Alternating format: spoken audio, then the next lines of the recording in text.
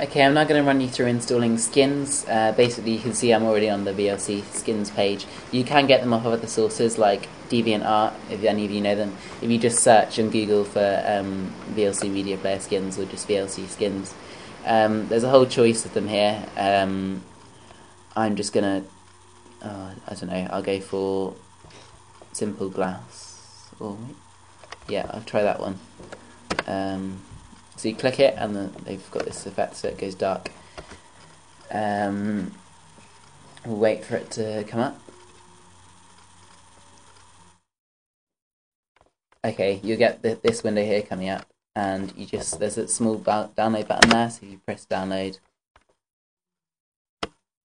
and then similar to before when you were downloading this, you just press save file, and it'll automatically be saved to your desktop. Then what you need to do is launch VLC, and it'll look like that. And you need to go to Tools, Preferences, which is at the bottom of the list. Drag.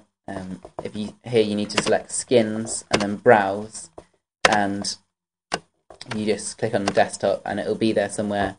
There we go, Sam S Glass, and it'll always have a .vlt on the end because it's a VLC skin. Press Open, and there you go. It's all there. Then all you need to do is press. If you just hit save and then close it and reopen it again, and well, I'll do it, close and then reopen it, and it will then, as you can see, it's wonderfully skinned, although I don't particularly like the look of this one. But yeah, there are better ones on there, and there are ones that look like Windows Media Player or iTunes. So yeah, I hope that's been assistance.